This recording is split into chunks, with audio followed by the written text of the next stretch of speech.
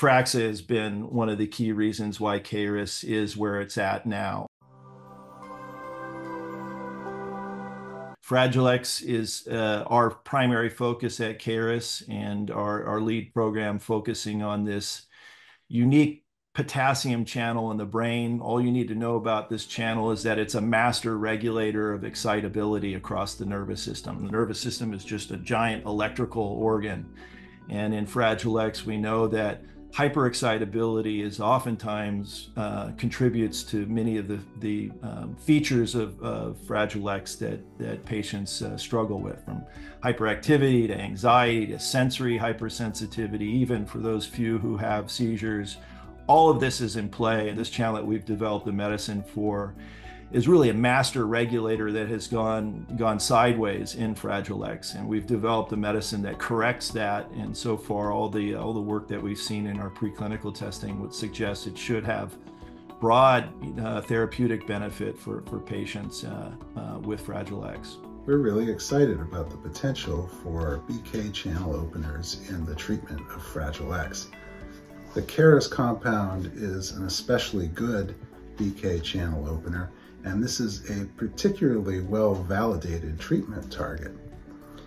Not only is there potential for the treatment of Fragile X with these drugs, but BK channel openers may be a class of drugs that has enormous crossover potential in treating autism and other neurodevelopmental disorders. So our lead molecule for Kaerus is a molecule that you will come to know as KARE-0193. We just call it 193. We've spent 5 years working to discover and develop this molecule.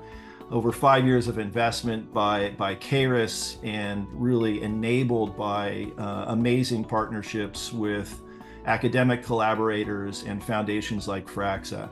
In fact, FRAXA has been one of the key reasons why Kaerus is where it's at now. Our co-founders, Sylvain Briot and Olivier Perche, were recipients of a FRAXA grant over 10 years ago working on this BK channel story.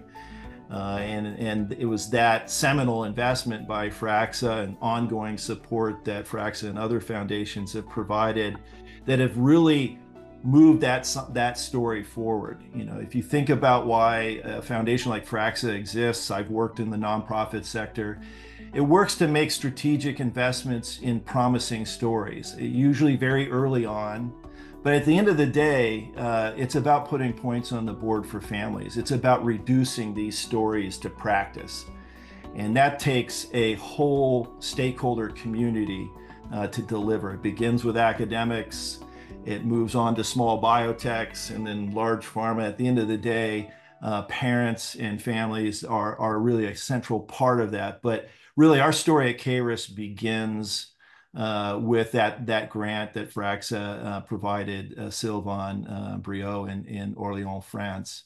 But the molecule 193 has just entered phase 1 clinical trials. This is a brand new molecule. It hasn't been developed for anything other than Fragile X. So as a result, the first step for our clinical development is to do safety studies in healthy volunteers. So phase 1 is really all about that essential contract we have with patients to ensure that we know everything about this drug so that we do not harm anyone.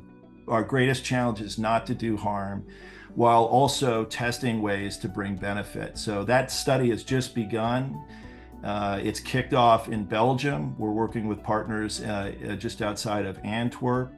And we're just super excited to see that move forward. We expect that trial to wrap up by the end of the year, but we won't know the results of it till early 2025. But this is really an exciting moment for me as a drug hunter, FRAXA as an organization, an academy of researchers around the world that have worked on this BK story, to finally see a molecule specifically developed on this story for Fragile X to go into human beings.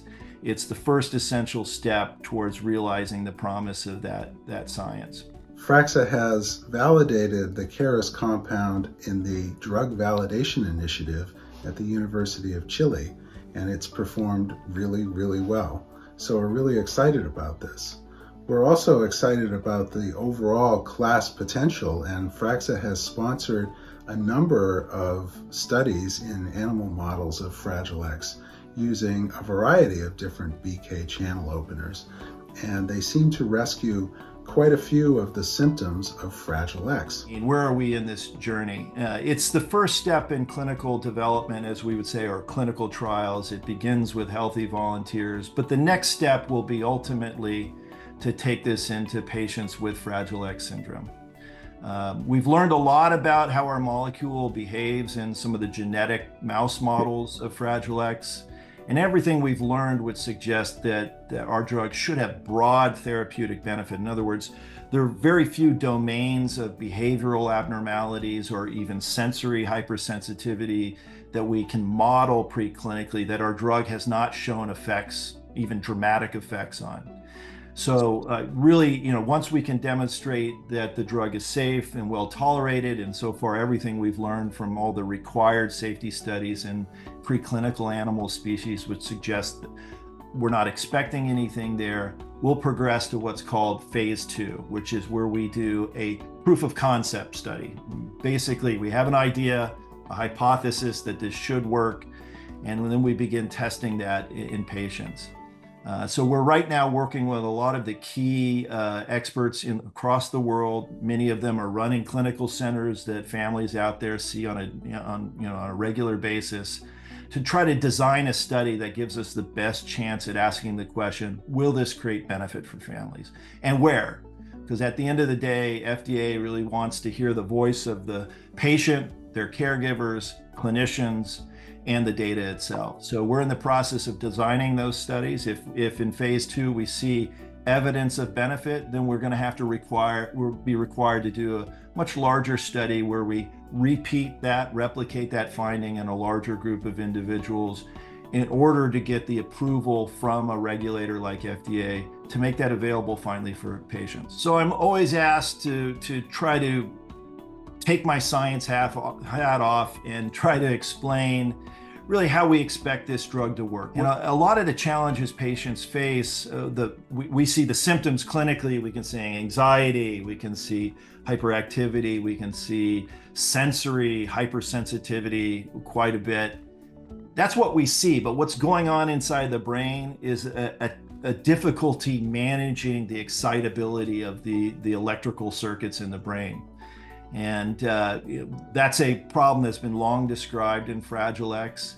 And what we believe is the genetic driver of Fragile X, this loss of this protein called FMRP, binds to our channel. And because it is lost, the channel is unable to regulate excitability like it normally does. And as a result, that's why you see many of these symptoms appear in individuals who've lost that FMRP.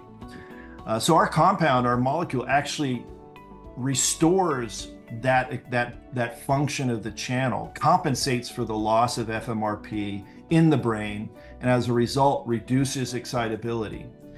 And so we expect, as we've now seen in animal models, by reducing that excitability, we're going to reduce many of the clinical symptoms that you see often associated with that. So we would expect, and we've now seen in animal models, reductions in hyperactivity, reductions in anxiety, improvements in activities of daily living. We can address cognitive abnormalities, deficits in memory and social memory. But I think really the sweet spot of the BK story is in sensory function. We really believe that the channel is a primary regulator of sensory hypersensitivity. And in Fragile X, we know that's a prevalent issue. It's a prevalent issue across many neurodevelopmental disorders. And so we think that our medicine will be very, very helpful in reducing hypersensitivity to changes in various sensory environments, not just auditory or tactile, all domains we think it'll be valuable for. I think FRAXA can continue to accelerate work in the field, principally by doing what it's already doing and continuing to expand that. I've mentioned Kaerus has been the direct beneficiary of FRAXA and its strategic investments in the field of research at its beginning and where we are now. The origin story of Kaerus begins with a FRAXA grant to our co-founders on the BK channel story. But really what has brought our medicines development program on BK really into the limelight has been our ability to access the standardized therapeutic screening battery that FRAXA provides companies and supports companies with the evaluation of their experimental compounds. We would not be here if it was not for that support. These kind of strategic investments are really what transform a rare disease field. Most companies are interested in rare diseases, but most companies do not have the internal expertise and or resources to evaluate promising, leads that could be adapted for Fragile X or another rare disease, because they just don't have the internal resources. They require these partnerships with foundations like FRAXA to enable that. There are many rare disease communities, from the ultra rare to the less rare, that simply don't have research-oriented foundations like FRAXA providing these resources, don't have communities supporting these foundations through giving. And as a result, their stories are not advancing. And it's heartbreaking. But I would say beyond what FRAXA already does for the Fragile X community, there's so many learnings from their journey, from Katie and Mike's journey and all the families involved in FRAXA, that should be shared more broadly with other foundations, other rare communities that are just getting started, trying to figure out how to do this, how to make an impact, how to get scientists involved, how to translate what's going on and bring companies into the fold. You guys are a success story. And I think the greatest benefit you could do to accelerate that is to rise the tide for everyone by sharing as much as you can with those. And it's only going to come back on you.